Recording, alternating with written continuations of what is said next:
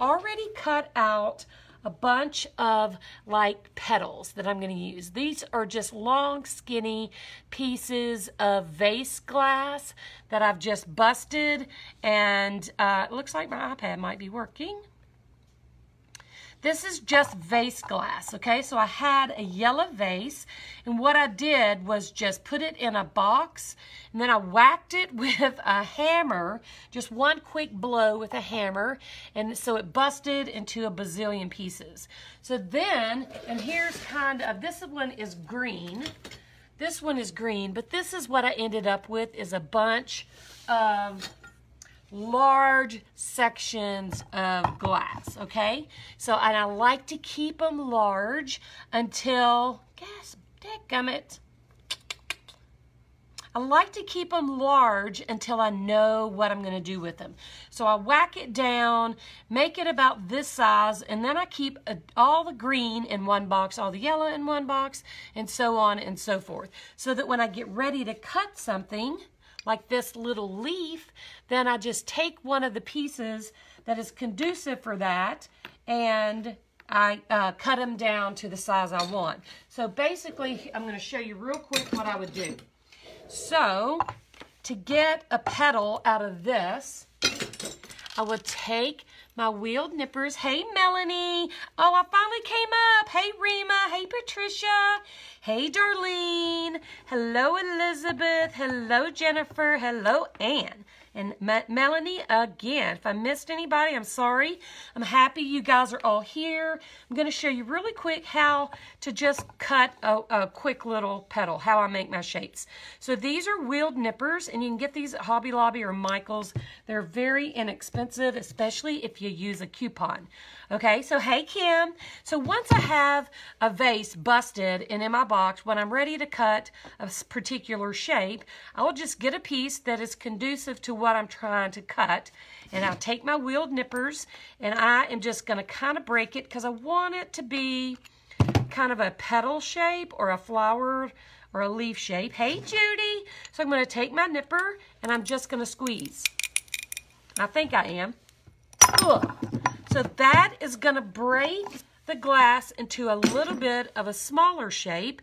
And then what you can do, I'm going to move my board. I don't want all these glass shards on my board. So then what you can do is take these nippers and literally nip. You don't want to be trying to cut big sections unless you're just trying to get it down to a particular size. When you're getting ready to cut a shape, you need to do small nips. So to make this more petal-like, I need to take that point off and that point off. So what I'm going to do is just take my nippers and make tiny little nips into, I'm going to put that over there, into the side so that it creates a more rounded edge. And then I can take this outside to the concrete and just rub it on the concrete, and that will soften that edge so it won't cut you. Or you can use a rubbing stone to sand down those edges as well. Yes, I have my glasses on right now, Jennifer. So I don't really have to wear protective eyewear because I have glasses. So I use my glasses as my protection. But if you don't have glasses, if you don't wear glasses, definitely use protective eyewear, and definitely don't do what I just did and not wear gloves. So you can wear some protective gloves. Hang on. I have a whole bucket. See, I am safety conscious, see? So I like these gloves. I got these at Walmart, and they are coated on one side so that you don't cut your hand when you're nipping the glass. And I also have tons of protective glasses. So I am safety conscious. I'm just being a little bit lazy right now. A little bit lazy pants. So, always use protective eyewear, glasses, whatever, and also use coated gloves because you could cut yourself pretty good when you're doing this glass. So that is basically what we do. I just nip small little bites until I have the shape I want. And let me put my thing back. Go ahead and elevate. Yes, those gloves are cheap too. The gloves definitely protect your hands, and I am always being lazy and not getting my gloves, and then I'm always sorry because I end up cutting myself.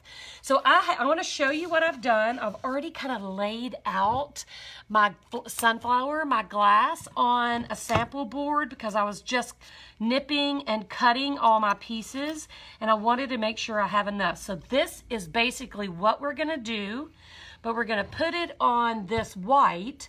And the reason I want to put it on the white and not leave it on the gray, this one is just stained gray, which is what this one was before I started, in the tool department, Diana, over where all their tools are. So then I just sanded it down, and then I added some of the oyster white, and then kind of sanded that down a little bit too, so it's nice and smooth. And the reason we do that, because this glass will show up better on the white background, because this is a fairly light color yellow, and if I do it over the brown, it won't show up as well. It won't really pop. So we're gonna wear excuse me we're gonna use the white, and this is 7 inches wide and about 13 to 14 inches long. Excuse me. Thanks, Dee. Ooh, I got a frog in my throat. Okay, so now what we're gonna use for our stem is just a piece of flat mosaic glass. Okay, and how I do that is I take a sheet of glass, and I buy this at Hobby Lobby as well in the craft department, and it comes in a 12 by 12 sheet, and I don't want it to be a stick straight stem. I could cut like a straight line and make a straight stem, but I wanted it to have a little curve to it because that's more organic and more natural. So all I do is take my pistol grip scoring tool, and I'm just going to start at one end, and you always have to come all the way off. Okay, so I'm going to start at one end, and I'm just going to score all the way to the other end. Then I'm going to take my running pliers, which is what these are, and they have a little mark on them so we know where to line them up on our glass. And I am just going to squeeze, and that is going to break that piece into a nice little stem. Okay, so that's how I got my stem, and that's how I made my flowers. Excuse me. So now all we have to do is gather together all our little flower petals. So I cut a bunch of them before we started. I cut myself 2 little leaf shapes here, and I pre-cut my stem so we wouldn't be on here for 6 days. Okay, so then I'm going to use this copper classic glass for the center of my flower. And I'm going to go ahead and put the center of the flower where I think I want it to be, which is going to be pretty much right here in the center of this board. Then we'll kind of bury our petals into, oh, there's a string of some sort. We'll kind of bury our petals and pull those around the outside. Hey, Caroline! Miss Carolyn's in the house. That's my girl. So now we'll just form our petals around the outside edge.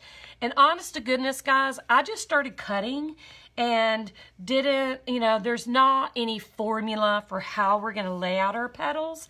But I will say this. I want to grab my tool real quick. Ill-prepared. I do that just specifically to drive those haters crazy. Just kidding. So make sure, I wanted to show you this, that when you cut all your petals, that you do hone the edges because they're really going to be sharp. Okay? So what I do is I have this tool. It's called a rubbing stone, and I just rub the edges, and you don't have to do a lot. Just a little bit is fine. You don't have to just rub. And if you don't have a stone, this comes from Amazon, and the link is on my website under links I love on artshattered.com. So you want to make sure that's not sharp, and that will cut somebody, because you don't want somebody admiring your art and then cutting themselves. If you don't have a stone, take them outside to your driveway, to the concrete on the curb, and just rub them onto the surface. So I'm just going to start laying in some of my petals. I've already kind of laid them out over here, so I made it easy for myself. I kind of cheated, but that's okay. Let me push that down a little, and I'm even going to let that one come off the edge. I want to hit it one more time to make sure it's not sharp. We don't want anybody getting cut, because I'm going to let that one play off the edge of my board. Can you see that it's off the edge? So I'm just going to start adjusting, laying in my little petals, and then I'll adjust them as I go. And I already honed these, so we're going to just get started. Hey, Allison. So I'm just going to start placing, that little piece of glass is ticking me off, man. Just start placing my glass. My little cute petals.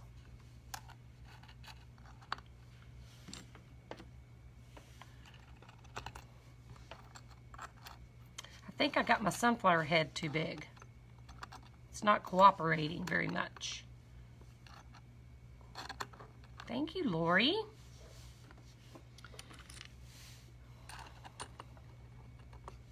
So I'm just laying in my petals, no rhyme or reason. I mean, when I cut them all out from over here, if you can see that, when I cut them out, I wasn't doing anything special. But I did want them to be tight. I want them to be all close together and to have lots of petals. I didn't want it to just be a few little random petals. So we're going to beef up the, I'm going to stick that one in the middle.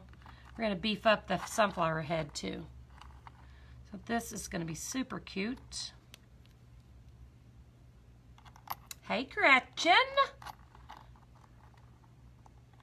I know, I love it. I love sunflowers anyway, so if y'all haven't noticed already that I'm a sunflower-aholic.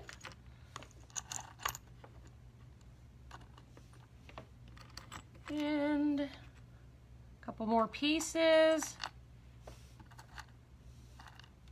You micromanage this glass a little.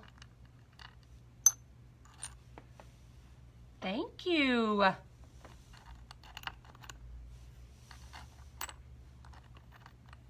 Okay, so guys, that is about it. I'm just going to stand up and look at it from over top to make sure all the petals are kind of where I want them.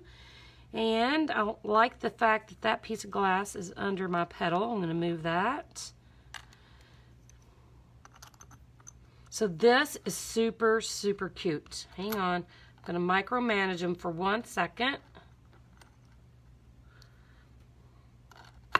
So once you get them on, once you get all your petals on, you can just look at it, take it all in, and decide if you need to move anything around. But now I'm just going to beef up my sunflower head just a little, and I'm going to cover up some of the tips of those glass petals that I put in. That's too big. And just fill in our sunflower head so it's nice and dimensional. It's kind of fat. You don't want it to be just one little layer of glass. You want it to have some dimension, because the glass is very curvy because it's cut from a vase. So I love it already. Okay, so we'll put that aside. And now I'm just going to stick in my little stem. This is that stem that I cut from that sheet glass. And don't forget too that this needs a little bit of honing as well, so don't forget to hone that. And I'm going to just stick my stem in right there underneath that petal. And these are 2 cute little flower stems that I made. I don't think I honed these, so I'm going to take them onto So especially when it's something pointed, you want to make sure that you get that taken care of. So we'll add these little things. So super cute. Love it. I love sunflowers too, Teresa. And we have two little, we'll move this one down. We don't want to do them just like this. That's too perfect. We'll move this one down to here. And guess what? We're ready to resin. What do you think? Do you love it? I think it is so super cute. And once we get the resin on, all this color is gonna pop and be so pretty. I'm so looking forward to doing this. I haven't done a all glass sunflower in so long. So as per usual, I'm just gonna scoot this over just a smidgy. And we are gonna get started doing our resin. Now we have a lot of glass to cover, so we're gonna mix a little more than we have been in the last couple of days. But I think 2 ounces should do it. I wanna make sure I have enough because I wanna make sure and get all of this done. I know, Anita, I love no paint projects. I love to paint too, but no paint projects are fun. They're fun and they're quick, right? So I'm gonna get my gloves on because you always wanna wear gloves when you are mixing and applying your resin. Oh, I got the sniffles and a little bit of a dry mouth going on here. Do you love it? I love it too. This piece of glass has something on it. I gotta see what that is. It's got a little dot of paint or something. Yes, super quick. Hey, I'm all about super quick too. Okay, I got hair on my shirt. I want to get that off before we start mixing. So what I'm going to do is I'm going to use these baby cups again because I'm only going to mix 2 ounces and my cup only starts, well, my cup does have a 1 ounce, so I'm going to go ahead and do this so it's 2 cups. So we're going to pour part A in 1 cup, part B in the other. Thank you, Elaine. Appreciate you. We're going to have a big winner tomorrow from all the people who shared. We're going to give one of these pieces of art we made away. Thank you for blessing, sprinkling, and sharing. Thank you, Leah. That is so sweet. So as per usual, we're going to use the art resin that I always use. It's 2 parts, 50% of each, so it's a 50-50 mix. So we're going to go ahead and pour 1 part into 1 cup. I got to find my measure. So I'm going to do 1 ounce of, and this is about going to take it down to nothing, 1 ounce of resin, and then I'm going to put this away from me. So if I get, you know me, I get sidetracked sometimes. I might double pour the same resin. No, I didn't glue anything down, Teresa. They're just laying there. I'm about to put some resin on them to make them all wonderful. And so I'm going to do, let me turn my cup to the ounce thingy. So I'm going to do 1 ounce of this. Got to go slow. That one's a little runnier.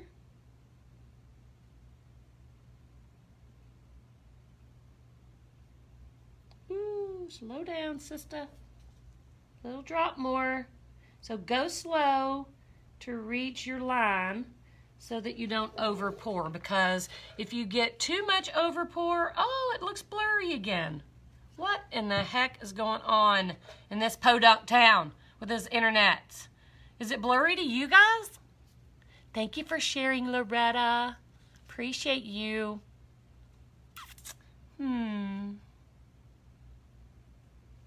Yes, the resin is in the art section. Do not, I repeat, do not use that garbage that's in the arts and crafts section.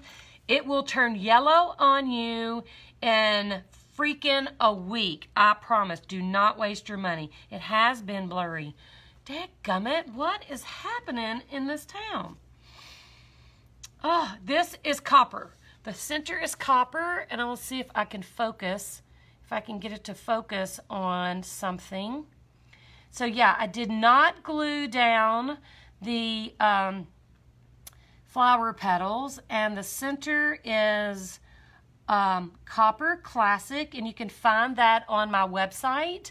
And I fixed the little bot thing where if you comment glass supplies, it'll send you, your Facebook Messenger will send you the link to the page on my website that carries, where I carry glass. So if you are interested in glass, I carry small quantities. I sell it by the pound. Thank you, Tanya. You can comment glass supplies, and it'll send you that link in your messenger. So I am going to mix. I'm going to pour my 1 part into my cup.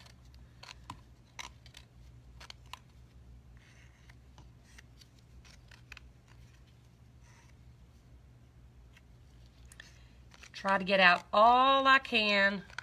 I don't want to miss a drop. And, okay, Teresa, you're going to have to say supplies with L-I-E-S, or you're not going to be able to get that link. So comment supplies. I should change it to where you can comment supply or supplies, but I didn't think of that. So make sure you say supplies, S-U-P-P-L-I-E-S. And then it should send you a link. Yeah, there you go. Okay, so I've dumped both parts, part A and part B, into, and if it doesn't work, I apologize because I'm crazy and I'm not that tech skilled, and I think it works, but if it doesn't, I'm gonna have to go back to the table on that. Forgive me if it doesn't work. So I have got an ounce of resin and an ounce of hardener in my little cup, and I'm just going to start stirring. But here's what I'm going to do while I stir, because I can't stay in debt. I got to talk to you guys and see what you're saying to me. So, I got a tickle on my nose, and I don't think Rima's in the house. So I am going to start now. You have to mix this for 3 minutes. I don't know what's wrong with me. So we have to mix this for 3 solid minutes while we chit-chat, and do not whip it. Do not mix it really, really fast, because you're incorporating a lot of bubbles if you do. And then you're going to have that fight trying to get them out. So make sure you mix slowly and scrape your sides and your bottom as you go. And we're going to do this for 3 minutes. Yeah, Rima's my girl. Rima's my timer. Crazy, isn't it? Okay, so what I'm going to do is just start in the center and make sure my center, that's so annoying. I'm going to make sure my center is covered really well, and then we're going to move on to all the bits. I think it's because my internet is so bad here, and it's not so much my internet as the town. You know, if there's more than 6 people in town, then the web or the internet service gets all crazy, because I live in the country, y'all. I live in the boonies. Boonies. So I'm going to put a good bit of resin, more than normal, on top of here, because I have a lot of glass. And I want it to kind of settle down and run through all that pile of glass down to the bottom to make sure it adheres to our board. So now I'm going to start on my petals, and I'm going to do the outside edges first, because that's where we cut those edges, and I want to make sure the edges have glass. And then I'll come back over the top of each one, and we may pick them up and make sure there's resin underneath too. It just depends on how it looks when we get started. So I'm just going to go ahead and just hit my edges.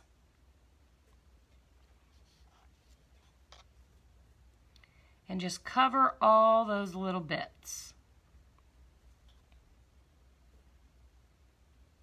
What's wrong with Rima? What's wrong, Miss Rima? So I'm just going to keep going. I'm just hitting the cut edges of the petals first. And then kind of sprinkling it over the rest. I want to make real sure that the edges have that resin on them. That'll also keep somebody from being cut. Even though I did hone the edges, it's just a little extra security, because I would be mortified if somebody picked up a piece of my art and literally cut themselves. I would be mortified. You don't want anybody to be cutting themselves on your art. That's terrible. So always make sure that's not a possibility. So I'm just going to keep going around. Thank you, Mary Ellen. Had to end the week with a sunflower. I'm going to pull this a little bit towards me. Actually, I'm going to turn it around. You guys will be able to see it right side up. And I'll be able to do these last petals without having my arm in the way. So now you guys can see it the right way, since I forgot to flip the camera. And this one is hanging off the edge a little, so I'm just going to touch my stick to the edge of that glass, because I want it to stay there. I don't want to push it in. I do like that it's kind of hanging off the edge.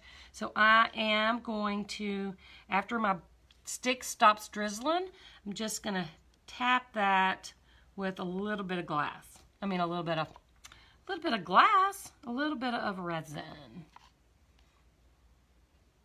Yes, of course, Benita. All of the videos from this week are on my Art Shattered page. All you have to do is look for them. They'll say replay day 1, replay day 2, whatever. So they're always going to be left on the page.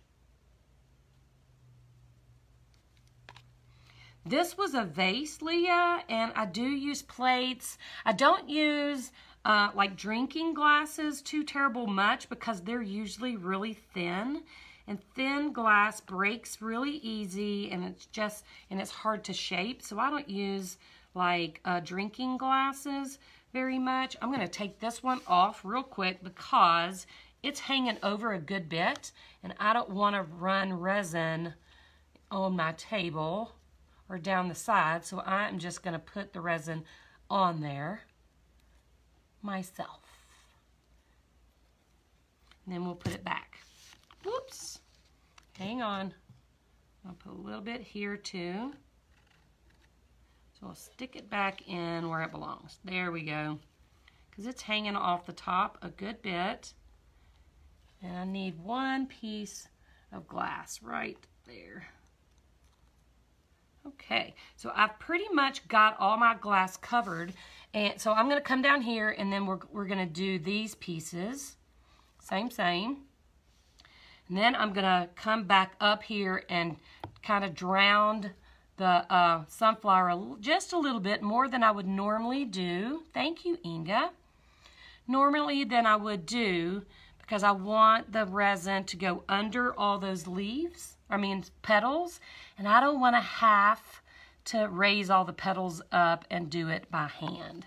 So we're going to add a little extra resin.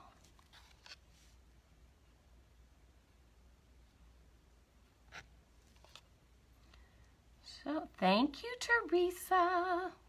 Oops. I almost moved my petal, or my stem.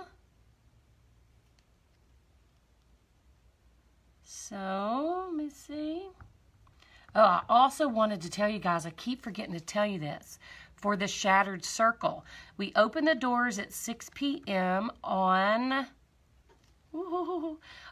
Monday. And if you sign up, oh, I see a fuzzy or hair or something. I got to get that out, or I'm going to forget about it. If you sign up before midnight, you get a special bonus. That looks like a brush hair from when I was painting. Get that up. It's giving me trouble. Oh, there we go. So yeah, if you sign up before midnight on Monday, you get a bonus. You get an early bird bonus. And I'll tell you what that is on Monday. I'm kind of toying between two different things. I hadn't quite made up my mind yet. So, and you see I'm kind of spreading some resin under that leaf. I'm going to do this one too.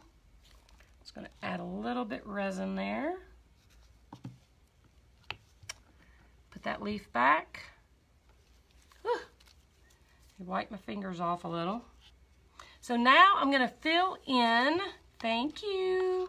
Thank you, ladies. I love you guys so much. Y'all are awesome. I'm going to spread a little bit of resin around in the void areas.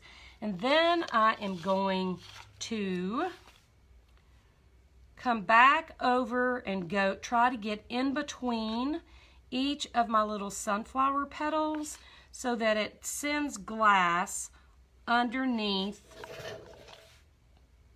the petals, just to make sure they're nice and secured to my canvas. Now what I could do and what I would normally do for a big piece is just lift up each petal and resin under it, but this is such a small piece, I don't think that is necessary.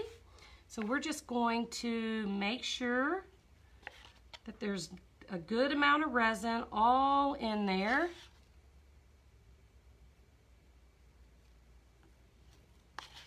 Ooh, Mama's having a hot flash. And then we'll spread it around.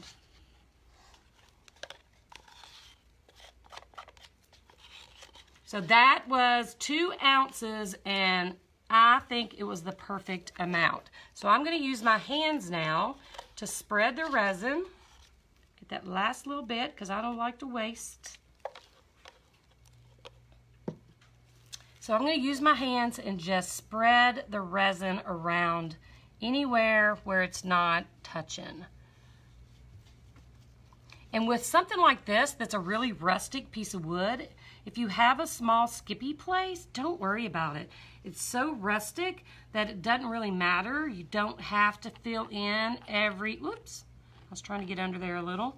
You don't have to fill in every little spot because it's going to absorb into the wood a little bit anyway, and it's going to be very distressed looking. It's going to absorb differently. If you wanted a really smooth, perfectly resined piece, you would probably not want to do this on wood because it's going to have that